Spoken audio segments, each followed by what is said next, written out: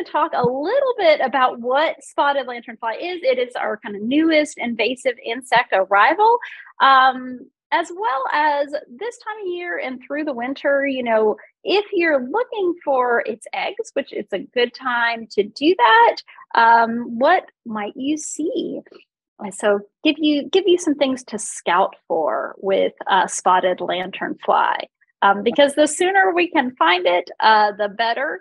And if you do happen to find some of those eggs, not only would it be great to report those to someone so we can have a better idea of where it is in the state. Are there new infestations we don't know about? But you can also squish those eggs and squish that spotted lanternfly before it even hatches. I like it.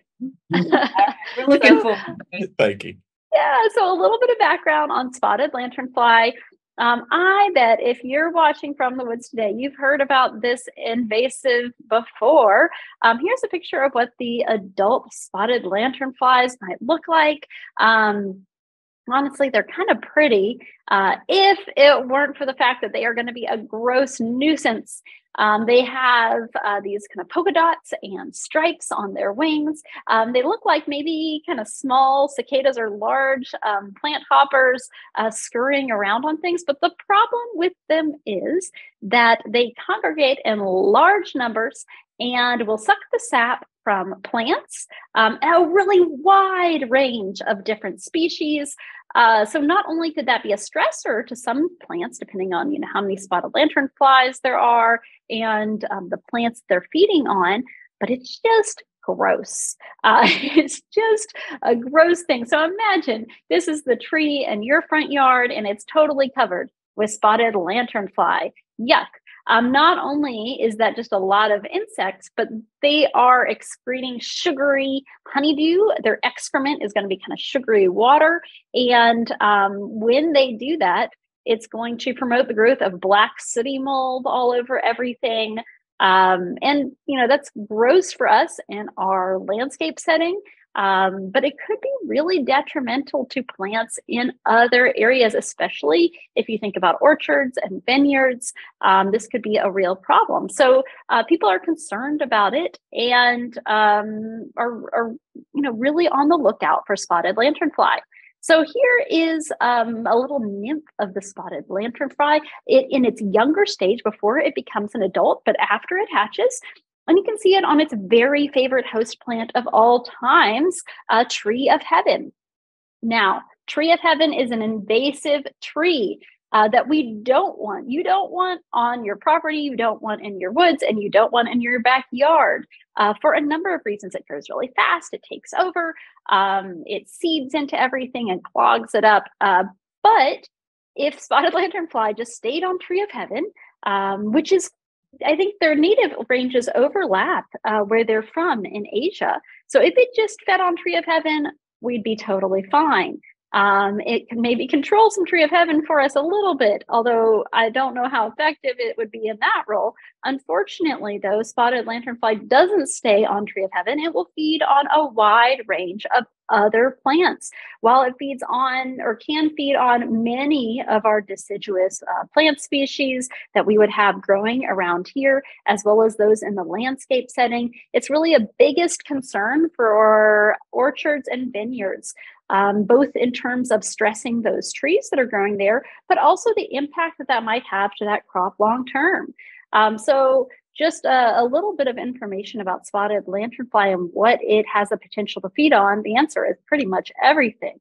And a couple other pictures of what it looks like through its life cycle. So it would start out life as an egg, and you can see these eggs on this tree bark here.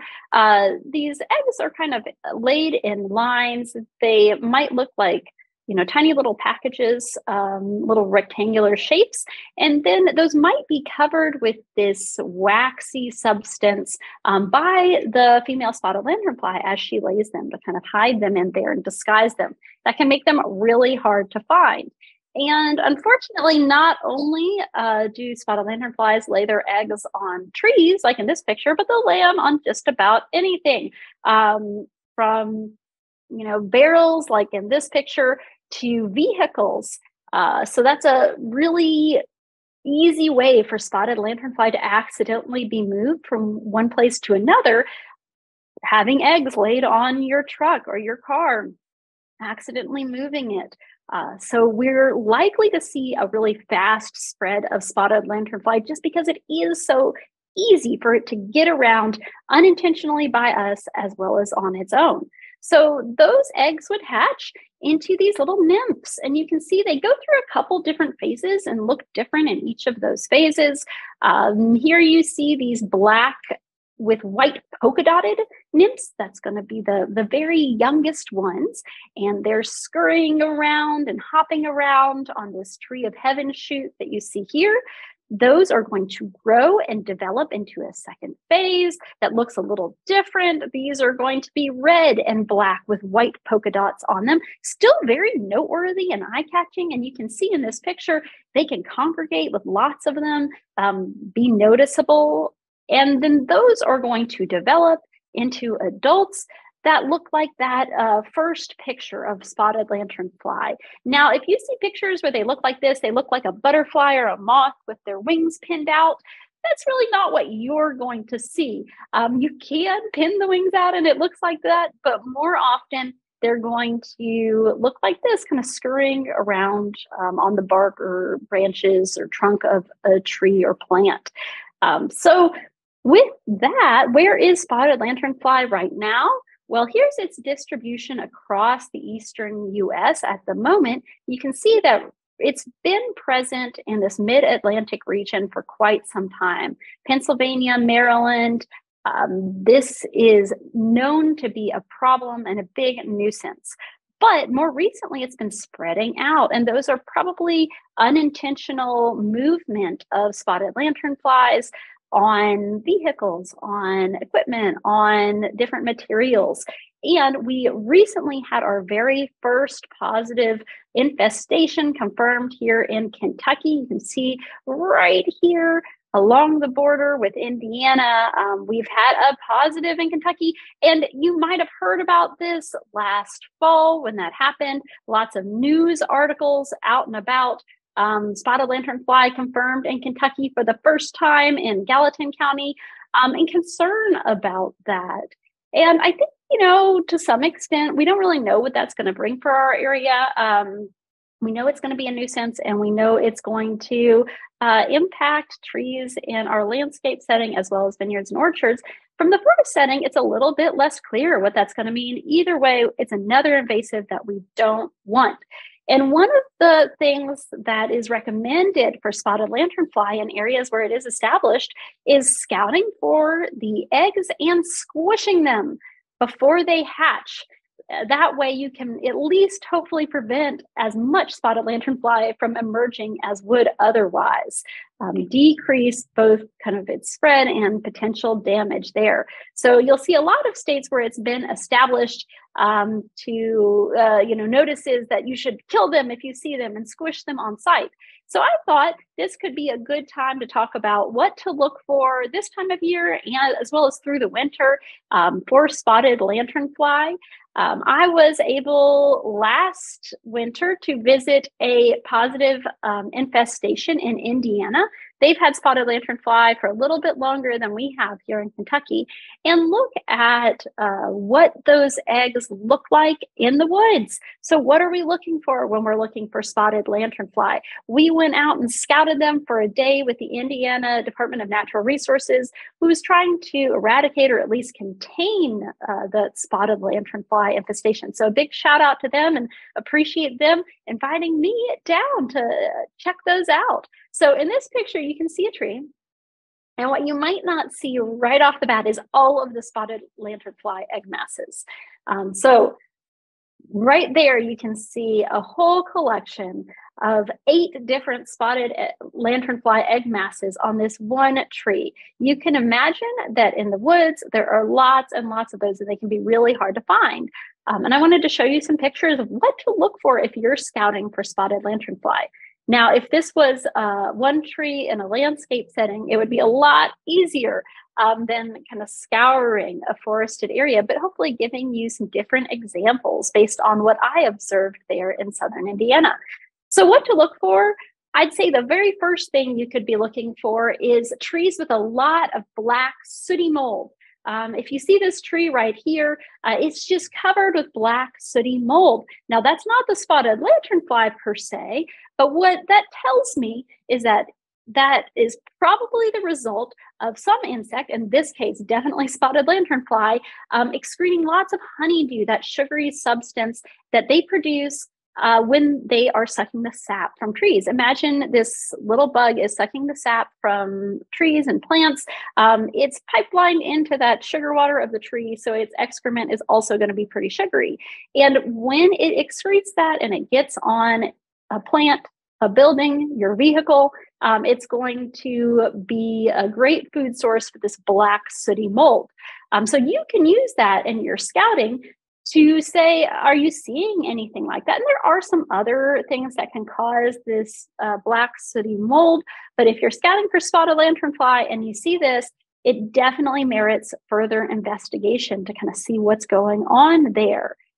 Signs of that sooty mold is a thing to look twice at. Another thing to look for would be sites with lots of tree of heaven. So spotted lanternfly can feed on lots of different things, but it really likes tree of heaven. And so if you have an area that has a lot of tree of heaven, that would be the first place that I would look for. And then I would look to see, are you seeing this black sooty mold on any of those trees? Another thing to look for would be those egg masses this time of year. So most eggs are covered with this gray mud-like coating that you can see right here. This is my hand holding a bit of bark. You can see some of them are covered up with this, and some aren't. You might kind of see right here and right here, you have those lines of eggs that have been laid, but they weren't covered up with that muddy-looking coating. And it's kind of easy to see them in that picture, but let's look at a few others so you can see the challenges there. Where do these eggs get laid? Well, everywhere. But it seems like the spotted lanternfly really like to hide them away. For example, under the flaky bark of trees. So you can see in this one, there's a couple little egg masses hidden away just under these flaky bark spots. Also, you can find them in hard to reach spots, which is tough when you're trying to squish them all. Here's an egg mass at the base of a tree right there. Here's an egg mass higher up in a tree, hard for us to reach for sure. And in this picture, you can see the technique for squishing and scraping those eggs is typically to use something like this device here that, you know, just anything that lets you squish the eggs and then scrape them off the tree. You want to squish them first so that you're not just scraping them off to hatch somewhere else. So it's kind of gross and you get splattered egg goo everywhere, but it also feels very satisfying to be squishing lots of spotted lanternfly eggs. Here's another picture. They can really be hidden. This is a hackberry. And you can, or maybe missed it at first, but those eggs laid right there in that furrow in the bark. I also found we have a lot of dead ash from emerald ash borer that's killed those trees. And it seems like the spotted lanternfly loved laying them under the flaking off bark of those dead ash trees. So here you can see me peeling back some bark and this egg mass right in there. Unfortunately, these spotted lanternflies are very crafty and clever with where they lay those eggs. Here's another picture of me pulling off some bark of a tree that had been killed by the emerald ash borer, and you can just see all of the egg masses throughout here. And if you do see those, squishing them and then peeling them off of the tree. But if you're seeing anything like this in Kentucky, really what we want to know is we want to know about it. We want to know where you're seeing that. Maybe it's spotted lanternfly, but maybe it's something else. There are many other insects that are laying their eggs on trees. Some of them might be beneficial. Some might be other invasives that we don't want. So if you are seeing something unusual, whether it's spotted lanternfly or something else, really encourage encourage you to report it. If you see something, say something. So you can report these types of things to your county extension agent, and they'll help you get them to the right person. In addition, there's some great technology out there to help you find and identify these species. I really recommend things like iNaturalist. If you're seeing something and you're not sure what it is, you can always take a picture with iNaturalist. Not only does that help you identify things, but it also reports it to a broader community that can follow up on anything potentially suspicious.